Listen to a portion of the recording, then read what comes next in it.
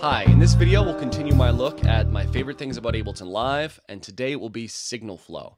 And signal flow is the routing of audio and MIDI data throughout your project. And most other programs use a concept of buses, which is something they've kind of borrowed from analog mixing boards. But Ableton Live kind of rethought how signal flow could work in a DAW, and they've gotten rid of buses entirely, giving you a solution where you can route any track to any other track and actually to various places within each track. It really is an amazing system, and it's quite creative. I often tell my students that a mixing board is a really creative thing if you know how to use it properly, and the Ableton Live mixing board takes that to the next step by making it so easy to route from track to track, make it easy to create submixes and sends and returns, and also resample, and there's just so many interesting ways that MIDI and audio can be routed throughout the program. The mixing board in Ableton Live becomes very, very creative, and I'd like to show you some of my favorite things about that in just a series of short little clips that show some of the interesting signal flow that's possible within Ableton Live.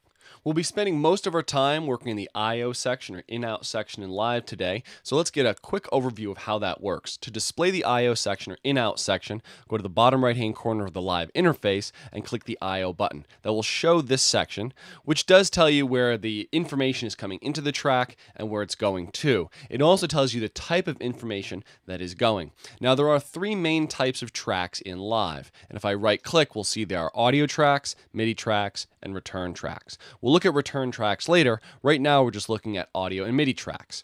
This bass track is an audio track. It's actually, if you look in the arrange view here, it's holding a bass line that I recorded as audio. We'll see that this track has an audio from, which allows me to choose external inputs from my mixing board to record them, which is how I did record it, or you can actually choose other tracks. So I can actually get the output from another audio track into this track if I'd like. Pretty cool.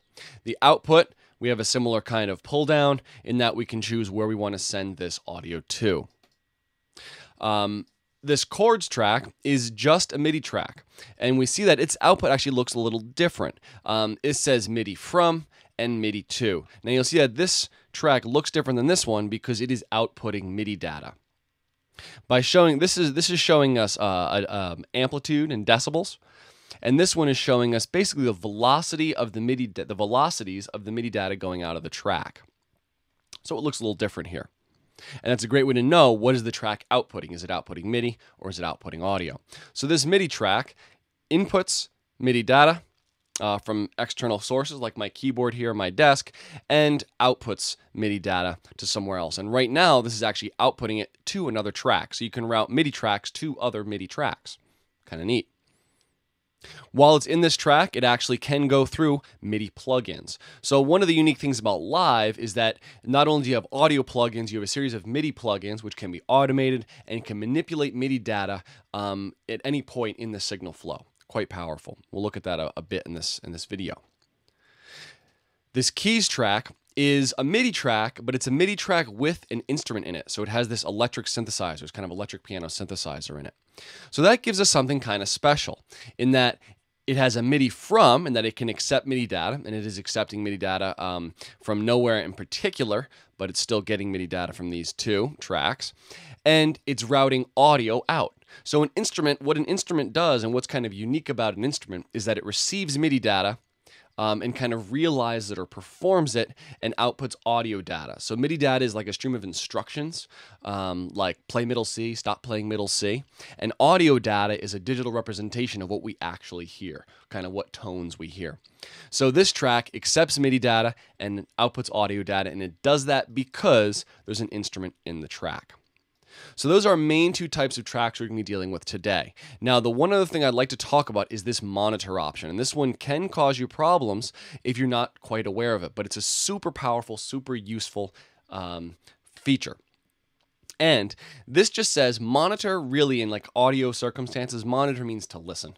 Like on stage, you have your monitors in front of you, which are the big speakers so you can hear yourself. And in the studio, we have studio monitors, right, to hear ourselves. So monitor means to listen. So when this is set to in, it means the input of the track is set directly to the output of the track. And if it's off, then it's just going to play back audio or MIDI data in the track. So if you think about it in terms of other DAWs, and a track like an audio track with monitor set to in is functioning like an aux track does in most other DAWs, and it's just taking an input and routing it to an output. One of the great things is if you have a track with monitor in, you can still use the clips in that track to control effect parameters. So it's a very cool, kind of cool feature. So you really have to get used to that monitor in. Now the auto option means it's kind of turning monitoring on and off automatically, and it's really saying it's based on your record setting. If the track is record enabled, then input monitoring is on automatically, and if track is not record enabled, input monitoring is off automatically. One of my favorite things about the signal flow in Live is that MIDI and audio tracks are treated much the same way, in that MIDI can be routed throughout the program, just like audio is routed throughout most DAWs. So let's check out kind of a unique signal flow I've configured here. I have an electric piano part. Let's hear a little bit of it.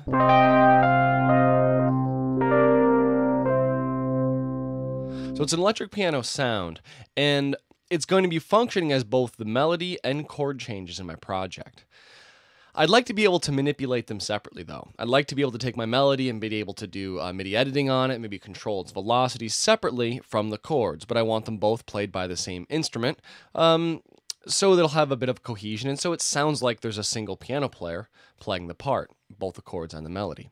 So if I look in the arrangement view, I see I have two MIDI tracks, one with the MIDI and one with the melody and one with the chord progression. To get them to play on to a single instrument, let's check the I/O section and see how we configured it. So first off, I have a keys track, which is where the instrument itself is. And the signal flow in Ableton Live, when you show this detail view, goes left to right. The first thing we have here is the instrument that's accepting the MIDI data and outputting the audio data. And then off to the right, we have any audio effects that are being applied to the entire sound. I also have two MIDI tracks. We mentioned earlier that they have a different view because they are outputting just MIDI. To route melody and chords over to this track, I went to the MIDI 2 section on the melody and chords section, on the melody and chords tracks, and routed them to keys, which is the name of the track, and then I can choose a routing point in particular, and I chose the track in routing point for both of these. To get this to function, the one other thing we need is to set monitor in. Again, remember, because we want to take the input of the track and route it directly to the output. So in this way, I can have my two different tracks both playing the same instrument. Now, let's see why this is useful. One of the cool things about treating audio MIDI the same way as they've done in Ableton is that we can have a series of MIDI plugins. And I'd like to be able to, throughout the song, kind of adjust the piano player's emphasis on the melody or the chord progression. And I can do that by showing the effects. And what I've done is added a velocity plugin. So we have MIDI plugins just like we have audio plugins in every other DAW. And I have one of these in melody and also in the chords tracks. So if I wanted to, say, emphasize the melody the next time around, I could go to my velocity plugin and increase drive. Let's hear what it happens. So now I'm really emphasizing that melody. And the cool thing about emphasizing notes this way is it's actually sending higher velocity MIDI data. And because I'm using a very physical modeling instrument, electric here in Live, which is a great kind of electric piano, it actually responds to velocity in really nice ways. So instead of just bringing up the volume of the melody, I'm actually impersonating the player hitting the right hand, hitting that melody harder with his right hand. So it's a very natural thing, and because it's a plugin, I can even automate that. So in playing with these MIDI plugins, you're manipulating the playing characteristics, not just the mix characteristics, which is a great thing. Very often when mixing, you want to mix a kind of a chunk of tracks, a submix, create a small mix within inside your larger mix. We call this a submix. In other DAWs, we need to create a bus and do some routing with aux tracks. But in here in Live, it's a simple one-click option, which is great. Let's see how it works, and this is the group track functions. So maybe I'd like to have my drums and bass function as a single unit so that I could process them as a unit, maybe filter them or EQ or compress them as a whole. To do that, I would click on one of them and shift-click on the other, then right-click and choose Group Tracks. It creates this group, which I can rename.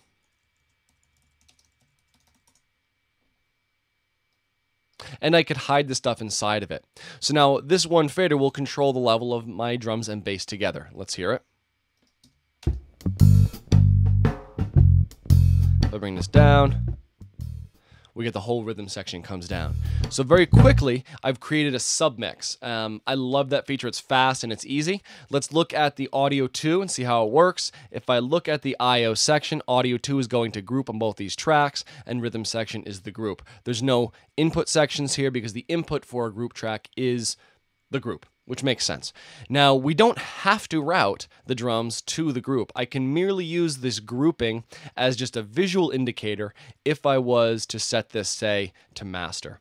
So it doesn't have to be a submix. It can just be kind of a visual way to show the tracks and hide the tracks, but usually I do use it as a submix, which is a great feature and really fast. Often when mixing, you want to mult a track or multiply a track. Make a second copy of a track that you can process differently. Maybe do some kind of interesting parallel processing tricks on it. To do that in live, we have a couple ways we can do it, but one of the great functions is just to use the audio from instead of using the audio to. So let's check out how that would work. Let's say I wanted to mult my drums track. First thing I would do is insert a new audio track. And we will rename this drums mult. I'll go to my audio from and choose the other drums track. So this is creating a, we could say a one-to-many, because I can make many of these drums mults and all get them from the drums track. So this is how I can take one track and route it to multiple places by using the audio froms on those destination tracks. So right now, I've chosen audio from drums, and then we have a secondary selector, which is asking us where within that drum track we would like to kind of grab that audio, what routing point we'd like to use. And these first three are excellent. Pre-effects means this drums mult basically will always be the same thing as this track before any effects processing. So basically what's in the track is also going to go to this one, which is a great thing. And also if I bring the volume of this track down or mute it, this one will still play because it's grabbing that audio before the mixing board entirely. The next option we have is post effects, which means that it will grab the audio after all the effects in the drums track. But if you lower the volume or mute in this track, you will still hear it here. And the last option is post mixer, meaning if you do change the mix levels of the drums track, it will also change in the drums mult track. Having those options, hugely useful and really just not available in other DAWs, but it goes even further. If you have an audio effect rack in a track, you can get audio from that rack and actually various places within that rack. So if I look in this drums track, and again we saw that the plugins go left to right in live in this detail view on the bottom. I have an audio effect rack here with an EQ. Well, I can grab the audio from this drums after that EQ, but before all the reverb, by going to the drums mult track here and choosing audio effect rack post mixer. So that's going to grab the audio from this audio effect rack right in this chain of it, but before the utility and the reverb devices here. So having that ability to grab the audio from all those different routing points is amazing. And you can actually, just by putting an audio effect rack anywhere in a track, you can kind of send that audio out to another place from that specific location within the track. Very cool feature and very much unique to live. Sends and return in live function like most other DAWs. Let's check it out. To show your sends and return section, you'll go to the bottom right-hand corner of the live interface, enable the S and R buttons. That'll show your sends and your returns. There'll always be a send knob for every single return track you have created. To make another return track and also another row of sends, right-click and choose Insert Return Track. You notice that all your sends are labeled A, B, C, and D, etc. with capital letters. You can also give them your own names. I've added a delay plugin to this first return track, and I've renamed it Delay. Sends are very commonly used for reverbs and delays. If you're going to use a reverb or a delay in a return track, set the dry wet to 100%. That will make sure that the output of the track is only the output of that effect and none of the dry unprocessed signal. That will help you avoid kind of phasing issues in the future. Now, the beauty of using a delay in a return track is that you can now apply that delay to any one of your tracks. Now, the wording gets a little funny though, and I just like to take a moment to talk about it. Usually we'd say, I would like delay on my drums, right? So in that instance, you're thinking about applying delay to the drums. But what you're really doing in a mixing board is routing the drums to the delay. So it's kind of a backwards language, you know, just a linguistic thing. But if you just recognize that, you'll have a better chance of kind of understanding the signal flow. In that, if I want to add delay to the drums, I actually am routing the drums to the delay return track. And let's try it out. We'll solo our rhythm section. Don't hear any delay on the drums. And then I will bring up the send that's going to the delay. And we hear those delays.